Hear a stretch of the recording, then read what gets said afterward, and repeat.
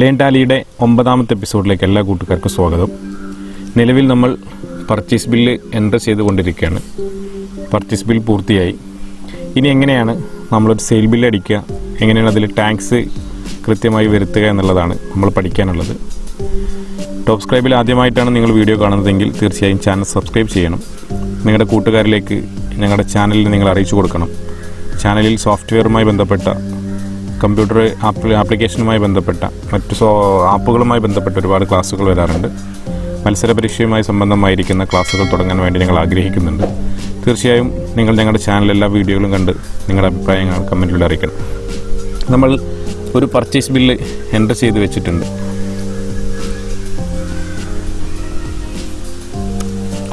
നമ്മൾ എൻ്റർ ചെയ്ത് വെച്ചൊരു പർച്ചേസ് ബില്ലാണ് ഞാനിവിടെ ഓപ്പൺ ചെയ്തിട്ടുള്ളത്. ഒരു ഡെൽ ലാപ്ടോപ്പ് നമ്മൾ 2 പീസാണ് വാങ്ങി വെച്ചിട്ടുള്ളത്. ഇനി ഈ ഒരു സാധനത്തെ നമ്മൾ മറ്റൊരു ടീമിന് എങ്ങനെയാണ് സെയിൽ അടിക്കുക എന്നുള്ളതാണ്. നമ്മൾ ട്രാൻസാക്ഷനിലെ ഇൻവെൻ്ററി വൗച്ചറിലെ അതല്ലെങ്കിൽ അക്കൗണ്ടിങ് വൗച്ചറിലെ വി എന്നുള്ള ഓപ്ഷൻ നോക്കി ഓപ്പൺ ചെയ്യുന്നു. പർച്ചേസ് എന്നുള്ളതാണ് നമുക്ക് ഓപ്പണായി വന്നിട്ടുള്ളത്. F8 നോക്കി നമ്മൾ സെയിൽസ് എന്നുള്ള ഓപ്ഷൻ ഓപ്പൺ ചെയ്യുന്നു. ഇവിടെ ക്യാഷ് സെയിലാണോ അതല്ല നമ്മളൊരു പാർട്ടിക്കാണോ സെയിൽ ചെയ്യുന്നത് എന്നുള്ളത് നമ്മൾ ചോദിക്കുന്നുണ്ട്. 10 നമ്പറുള്ളൊരു പാർട്ടിയാണെങ്കിൽ കൃത്യമായി ആ ടീമിനെ ഇവിടെ ക്രിയേറ്റ് ചെയ്തെങ്കിൽ മാത്രമേ ആ ടീമിന് നമുക്ക് GST ബില്ല് കൊടുക്കാൻ സാധിക്കുള്ളൂ. ക്യാഷ് ബില്ല് അടിച്ചാൽ അതിലൊരിക്കലും പാർട്ടിയുടെ 10 നമ്പർ പ്രിൻറ്റ് ചെയ്ത് വരില്ല എന്നുള്ളതല്ല, GSTR1 അപ്ലോഡ് ചെയ്യുന്ന സമയത്ത് ആ പാർട്ടിയുടെ GST 10 നമ്പറിലേക്ക് നമ്മൾ അയച്ച ഇൻവോയ്സ് പോവുകയില്ല. അതുകൊണ്ട് പാർട്ടി 10 നമ്പറുള്ള പാർട്ടിയാണെങ്കിൽ തീർച്ചയായിട്ടും പാർട്ടിയെ ക്രിയേറ്റ് ചെയ്യണം. നിലവിൽ നമ്മൾ പാർട്ടി ക്രിയേഷൻ അവിടെ നടത്തുന്നില്ല. നമ്മൾ ആദ്യം ക്യാഷിനാണ് നമ്മൾ ബില്ലടിക്കുന്നത്. GST ബില്ല് പ്രകാരം ക്യാഷ് ബില്ലിന് പരിധികളുണ്ടായിരിക്കും. ഒരു വ്യക്തിക്ക് ഒരു ദിവസം നടത്താൻ പറ്റുന്ന ട്രാൻസാക്ഷനുകളൊക്കെ നമ്മൾ പരമാവധി ഇത്ര രൂപയുടെ മേലെ എന്നുണ്ടാവും. അത് കീപ്പ് ചെയ്തുകൊണ്ട് തന്നെയായിരിക്കണം നമ്മൾ ബില്ലടിക്കുന്നത്. നമ്മൾ ആ പാർട്ടിയുടെ പേര് ജസ്റ്റ് അവിടെ ഒന്ന് എൻ്റർ ചെയ്ത് കൊടുക്കാം.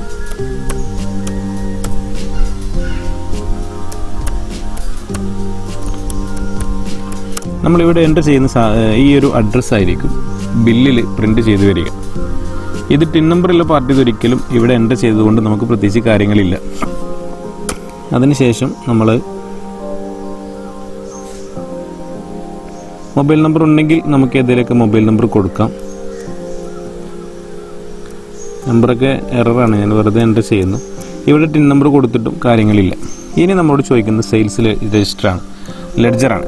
നമ്മൾ ഇന്നാൾ ഉണ്ടാക്കിയിരുന്നു. ഇത് എത്ര ശതമാനം സെയിൽസാണ്, നമ്മൾ ടാക്സ് കൃത്യമായിട്ട് വരാൻ വേണ്ടിയിട്ട് നമ്മൾ GST സെയിൽസ് at 18% എന്നുള്ള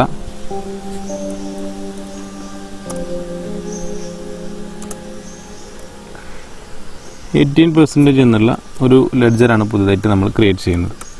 സെയിൽസ് എന്നുള്ളതിലേക്ക് നമ്മൾ അണ്ടർ കൊടുക്കുന്നു. അതിനുശേഷം അപ്ലിക്കബിൾ എന്നുള്ളിടത്ത് വന്ന് നമ്മൾ എസ് കൊടുത്തതിന് ശേഷം അതിലെ ഡീറ്റെയിൽസ് നമ്മൾ അൾട്ടർ ചെയ്യുകയാണ്. ഇവിടെ സെയിൽസ് ടാക്സബിൾ എന്നുള്ള ഓപ്ഷനാണ് നമ്മൾ കൊടുക്കുന്നത്. മറ്റു സെയിൽസുകൾ നമ്മളിതിൽ പരിചയപ്പെടുന്നില്ല. ടാക്സ് നമ്മളിവിടെ IGST 18 എന്ന് കൊടുത്ത് നമ്മൾ ഗുഡ്സ് എന്നുള്ളത് സെലക്ട് ചെയ്തുകൊണ്ട് ഈ പുതിയ ലെഡ്ജർ നമ്മൾ ക്രിയേറ്റ് ചെയ്തു. നമ്മൾ നമ്മുടെ സ്റ്റോക്കിലുള്ള ഡെല്ല് എന്നുള്ള ലാപ്ടോപ്പാണ് കൊടുക്കുന്നത്. ഒരു ക്വാണ്ടിറ്റിയാണ് കൊടുക്കുന്നത്.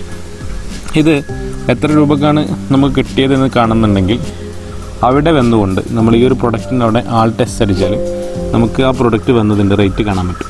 22,000 രൂപയാണ് ടാക്സ് ഇല്ലാതെ നമുക്ക് വന്ന എമൗണ്ട്. ഇതിൻ്റെ ഒരു 10% നമ്മൾ എടുക്കുകയാണെങ്കിൽ ഒരു 24,200 രൂപയ്ക്ക് നമുക്കിത് കൊടുക്കാൻ പറ്റും. ഇനി ഇതിൻ്റെ ടാക്സാണ് നമ്മൾ കാണേണ്ടത്. ടോട്ടൽ 28,556 രൂപയ്ക്കാണ് നമ്മൾ ഈ ബില്ല് സേവ് അടിക്കുന്നത്. ഓക്കെ, ഇപ്പോൾ നമ്മളൊരു സെയിൽ ബില്ല് എൻ്റർ ചെയ്ത് നമ്മളത് ഒരു പാർട്ടിക്ക് കൊടുത്തിട്ടുണ്ട്. ഇനി നമുക്ക് ആ ഒരു പ്രൊഡക്റ്റുമേ എത്ര ശതമാനമാണ് പ്രോഫിറ്റ് നമ്മൾ കളക്ട് ചെയ്തിട്ടുള്ളത് നമുക്ക് കാണുന്നുണ്ടെങ്കിൽ നമ്മൾ ഡിസ്പ്ലേയിൽ, ഞാൻ ആ മെറ്റീരിയൽ ഒന്ന് കാണിച്ചു തരാം. ഡിസ്പ്ലേ എന്നുള്ള ഓപ്ഷൻ എടുക്കുക. റിപ്പോർട്ടിൽ ഡിസ്പ്ലേയിൽ പോയാൽ അവിടെ ഇൻവെൻ്ററി ബുക്സ് ഉണ്ടായിരിക്കും. ഇൻവെൻ്ററി ബുക്സ് ഓപ്പൺ ചെയ്താൽ സ്റ്റോക്ക് ഐറ്റംസ് എന്നുള്ള ഓപ്ഷൻ നമുക്കവിടെ കാണാൻ പറ്റും. സ്റ്റോക്ക് ഐറ്റംസിൽ നമ്മൾ വിറ്റ ലാപ്ടോപ്പ് നമുക്കിവിടെ കാണാൻ പറ്റും. ഇവിടെ F7 നിൽക്കിയാൽ നമുക്ക് നമ്മൾ വിറ്റ് പ്രൊഡക്റ്റുമുള്ള പ്രോഫിറ്റ് നമുക്ക് കാണാൻ പറ്റും.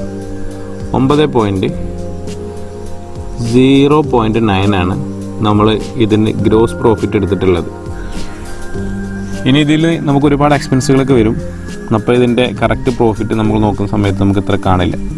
അപ്പോൾ ഈ ഒരു റേറ്റിൽ നമുക്കിത് വിറ്റാൽ നമ്മുടെ എക്സ്പെൻസുകൾ താങ്ങൂല എന്നുണ്ടെങ്കിൽ നമുക്കതിൻ്റെ റേറ്റിൽ ഒന്നുകൂടി മാറ്റങ്ങൾ വരുത്തേണ്ടി വരും.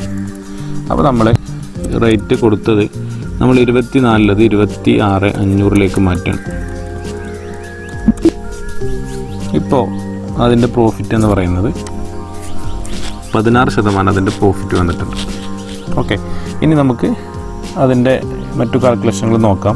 അതോടൊപ്പം നമുക്ക് ഈ കാൽക്കുലേഷന് പകരം ഇപ്പോൾ നമ്മൾ കൊടുക്കുന്ന സാധനത്തിൻ്റെ കറക്റ്റ് റേറ്റ് ഇട്ട് കൊടുത്താൽ ഓട്ടോമാറ്റിക്കായിട്ട് ടാക്സ് സംഭവങ്ങളൊക്കെ വരുന്ന സെറ്റ് റേറ്റ് ചെയ്ത് വെക്കാനുള്ള ഓപ്ഷൻ ഉണ്ട്, സ്റ്റാൻഡേർഡ് റേറ്റ് ഓപ്ഷൻ ഉണ്ട്. അതേപോലെ തന്നെ നമുക്ക് ഒരു പ്രൊഡക്റ്റിൻ്റെ വില സെയിൽസ് ടാക്സ് ഒന്നും നമ്മൾ കാണാതെ നമ്മളിപ്പോൾ ഈ ഒരു കമ്പ്യൂട്ടർ നമ്മൾ 32,000 രൂപ കൊടുക്കുകയാണെങ്കിൽ 32,000 എന്ന് എൻ്റർ ചെയ്താൽ നമുക്കതിൻ്റെ ബാക്കി എല്ലാ ടാക്സ് സംഭവങ്ങളൊക്കെ വരുന്ന ഓപ്ഷനുകളൊക്കെ ഉണ്ട്. അതൊക്കെ നമുക്ക് അടുത്തൊരു വീഡിയോയിലൂടെ നമുക്ക് വിശദമായിട്ട് പരിചയപ്പെടാം. ഇന്നത്തെ വീഡിയോ ഇവിടെ അവസാനിക്കുന്നു. എല്ലാ കൂട്ടുകാർക്കും നന്ദി. നിങ്ങളുടെ കൂട്ടുകാരിലേക്ക് ഞങ്ങളുടെ ചാനൽ സബ്സ്ക്രൈബ് ചെയ്യാൻ നിങ്ങൾ ഓർമ്മപ്പെടുത്തണം. നന്ദി, നമസ്കാരം.